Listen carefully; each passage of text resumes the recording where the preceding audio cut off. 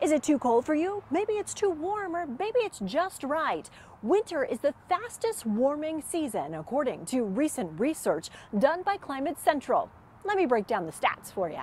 Since 1970, 98% of 244 cities in the U.S. are feeling less frosty outside. On average, December through February has warmed about 4 degrees. This means our coldest days just aren't as cold, and those deep freezes are either not showing up or not lasting as long. The biggest changes are showing up across regions like the upper Midwest, the Northeast, and Ohio Valley. For Phoenix, our average winter temperature has warmed 3.1 degrees, and our days of temperatures above normal has increased by 19 more days. For Flagstaff, our average winter temperature has warmed 1.4 degrees, and the days with temperatures above normal has increased by 7 more days.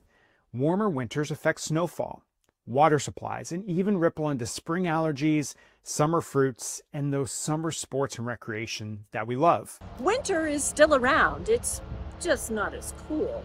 Ashley DiMartino, ABC 15, Arizona.